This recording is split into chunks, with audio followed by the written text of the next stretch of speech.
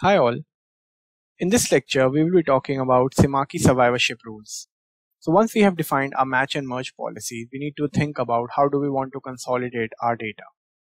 So a survivorship rule is only valid for fuzzy matched or ID matched entities, and it describes how our golden values are computed or calculated. So you can have the consolidation at the attribute level between two records, or you can do the consolidation at the record level itself.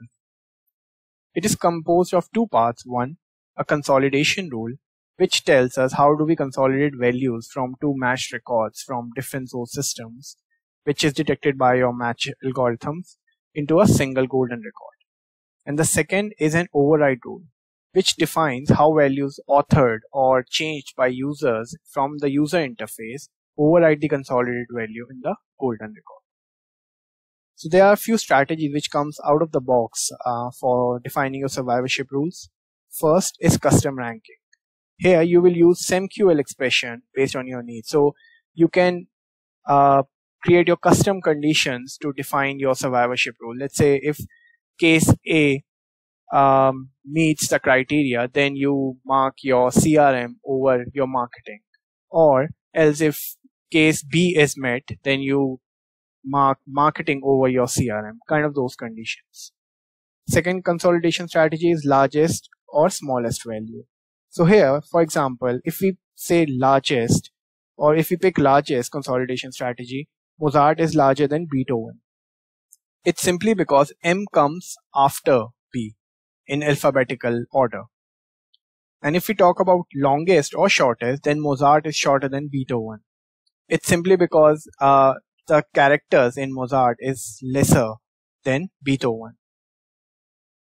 We can choose most frequent value, the first most frequent non-null value from the source systems, or we can choose preferred publishers, which is where you define the publisher's order. So you can give for attribute first name CRM preference over marketing source system. Let's say if you have got two systems, or for address you can choose marketing system over your CRM system.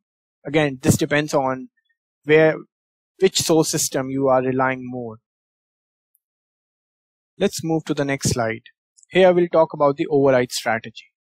So the override rule defines an override strategy of how to override the consolidated values with values authored by the user. So if business user or data steward wants to change a consolidated value which they are seeing, what are the rights given to them and how can they change it? So the first strategy is always authored in MDM. So if this has been chosen for an attribute, then that value will always be null from the consolidation rules. Only the user from the front end will be able to populate it. Till the time someone actually populates this attribute from the front end, this value will stay null. Second is no override. This is where your consolidation rule takes power, and once the rule consolidates a value for any attribute, no one can change it from the front end. Third is override until consolidated value changes. So this one is where your consolidation happens from your source system. Then someone tries to change it from the user interface, that takes power or precedence. And once again, if your source system changes the value and sends it back to MDM, then that value will take precedence over the last overridden value by the user. So it's kind of a change after change, which is accessible. And the last one would be override until next user changes. So this is where the consolidation happens at first, and then someone from the user interface changes that value, but your source system now won't be able to change it again. Only the user from the front end will be able to change it further again and again.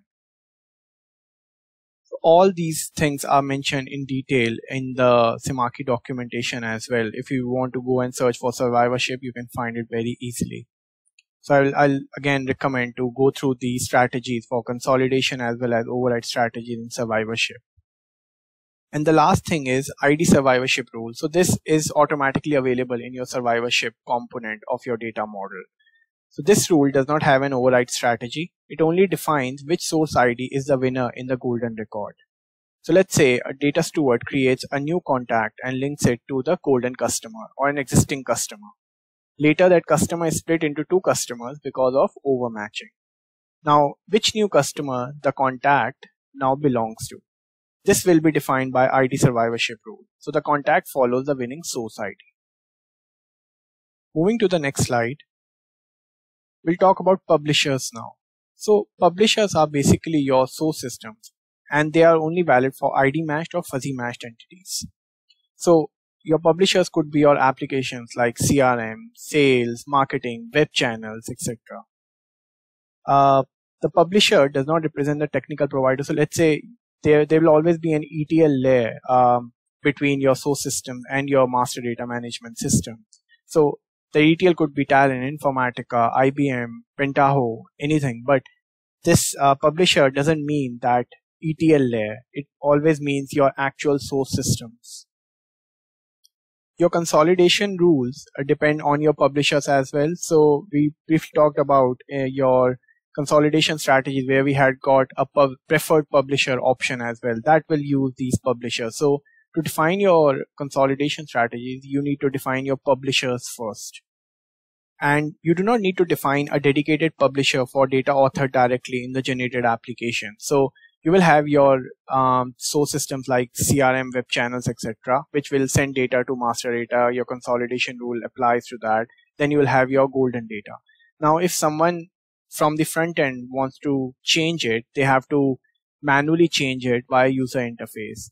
So you can create a source system for your manual changes or for data entry changes from the front end, or otherwise you can still leave it without creating a source system for the front end, because this data is automatically identified by the system as authored by users. So Semarchy has a capability to understand that it has been changed from the front end and not via any source system itself. Let's create the publishers now. So if I go back to Semarchy xDM, here in model design, we can see we have got publishers here. So if I right click and click on add publisher, I can give the name, code, etc. So let's give it name of CRM. We'll click finish. We can add description as well now. So this is CRM system. We'll save this. We'll click again on publishers because we want to add one more source system, and I'll give it as name of MKT. So I'll click finish. The description will say this is a marketing system. We'll save this. So now we have got two publishers. So now let's create the survivorship rules. So if I expand the entity section, double click on customer, I'll click on survivorship rules here, and now we can see we have got two rules by default. So the first one is ID survivorship rule, for which we talked about in our presentation, and the second one is default rule. So this default rule would be applicable to all the attributes in your entity. If in case you want to have certain rules for specific attributes, you can define those survivorship rules. So basically you can define one survivorship rule per attribute, or you can define one survivorship rule for a group of attributes, how you want to address it. All the other attributes for which you haven't defined your survivorship rule will be addressed by this default. So if we open this default rule, we have got name, label, we can have description, documentation. This checkbox tells that it is a default rule. Now you can add the attributes for which you want to apply this default rule as well by clicking here. We'll cancel it, and then scrolling down, here is the consolidation strategy. So if we click on this drop down, we can see there we have got all those out of the box consolidation strategies that we discussed in our presentation. For this, I'll select the preferred publisher, and now we have to assign the order in which those preferred publisher will take precedence. So if I click this select publishers, I'll choose these two and then click add all. So now if I click finish, this order that CRM is before MKT, this means that CRM will take precedence over your marketing system. for all the attributes for which you do not define any rule. So the ranking expression, you can define your order by clause, etc. as well. For example, if you have two similar records in your CRM system, you can define the order by date or higher, or the system entry date, kind of those things. So we'll cancel this, and this skip null. So in case CRM attribute is null, but you have got the value populated in marketing system, this will help there. So if we click skip nulls, then even if CRM is taking precedence over a marketing system, if that value coming in CRM is blank or null, still MKT or marketing value will be populated in the golden record. So coming down, the override rule. Now we already talked about this in our presentation. So I'll select override until consolidated value changes, because I don't want to restrict this field. Scrolling up, we'll save this rule. So our first default rule is now set. Now we'll go back to the survivorship rules, and I'll create another rule. So let's give it name of name, email, phone. So this won't be a default rule. So we'll click finish. Now I'll add attributes for which this rule has to be executed. So I'll select name, mobile, email, add, and then finish. So if I scroll down, I'll choose preferred publisher again, and in our default rule we have chosen CRM over marketing. Here I'll give marketing preference over CRM. So the order will be reversed here. So if I click finish, we can see that we have got marketing first and then we have got CRM. I do not have any ranking expression. I'll click skip nulls, and in the override rule I'll say override until consolidated value changes. So now if we scroll up, we'll save this. Now we have got two rules. So if we go back to customer, click on this drop down and then go to survivorship rules. So we have got our default rule, and then we have got our name, email, and phone. So only your first name, last name, email, and phone will be addressed by this. All your other attributes like your occupation and address should be by default be under the scope of this default rule, consolidation strategy. So now we have got our publishers and survivorship rules. Thank you.